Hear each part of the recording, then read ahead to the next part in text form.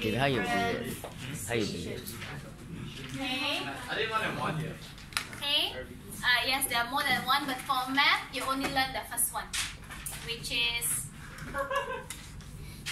maximum, minimum point. To find maximum or minimum point. So for math, you only do this. Later on in math, you have rate of change, small changes, kinematics, and so on and so forth. Yeah. But for us, we only have maximum and minimum point. Okay, which I kinda really actually hinted to you at the very beginning. So for example, let's say if I do like that. Okay, yeah. So do you agree this is the maximum point, this minimum point? Yeah. Yeah. So can you please tell me, if let's say I want to find this coordinate, now what do you think the gradient will be when it's at the top? At the 0. Yes, correct. Because I hope you realize here gradient is positive, very steep. Then Straight line up. less steeper, less steeper, less steeper until it becomes Straight line. straight line, meaning gradient is. Must be 0. Then after that it becomes changed to Negative. negative, and then again it becomes zero. So I hope you realize every time it hits maximum or minimum point, Means it's 0. gradient is 0 or dy dx equals to 0. Are you okay? Okay. Can or not? Can. So to find the coordinate of the maximum or minimum point, very easy. I just need to make sure the gradient is 0. Actually, there's one more thing. This one is maximum point. Do you see that? This one is minimum point. One more is not really in your syllabus, but I just want you to know. One more is something like this. Okay. Can you see that? Like that. Okay. So meaning, can you see this gradient is actually positive or negative? Positive. All positive here.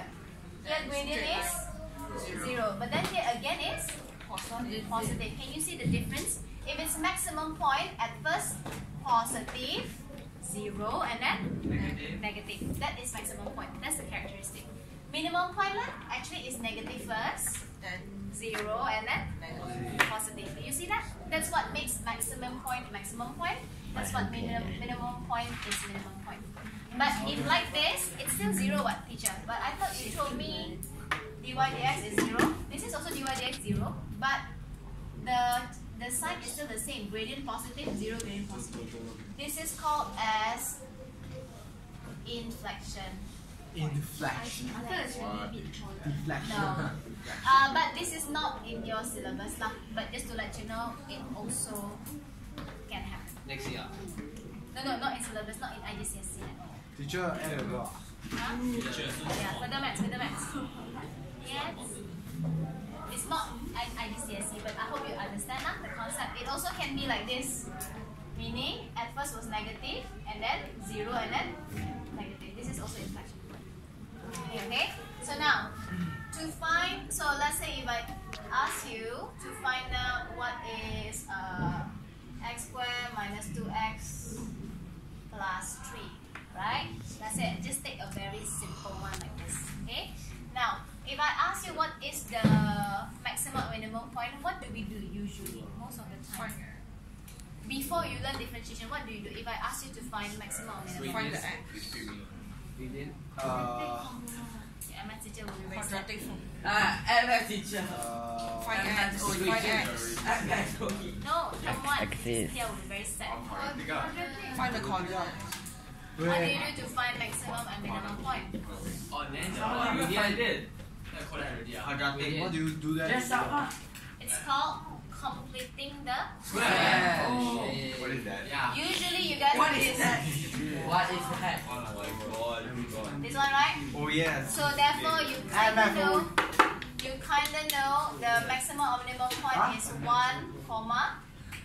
2. Are you okay? But now with differentiation, let's say you don't know how to do complete the square, you can do differentiation and find out. How?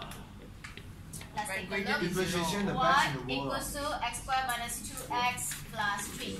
You understand maximum and minimum point happen when gradient equals to 0. 0. So let's differentiate this. Josha, help me differentiate. 2x Thank you. 2x minus 2. 2.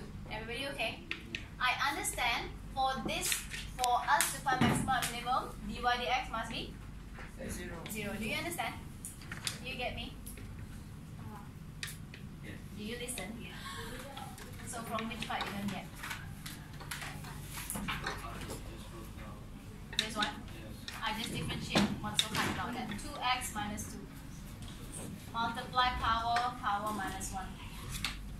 Yeah. Now, to find maximum and minimum, this gradient has to be 0. Now, can I find a coordinate?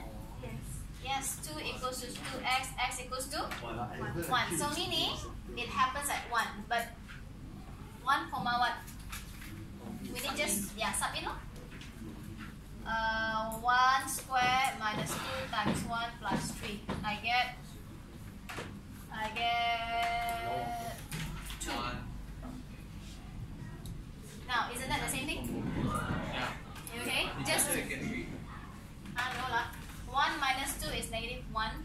Negative 1 plus 3 is 2. Wait, so you're gonna get the highest point and lowest point. You just need to make sure your gradient is 0. 0. Then we solve the equation.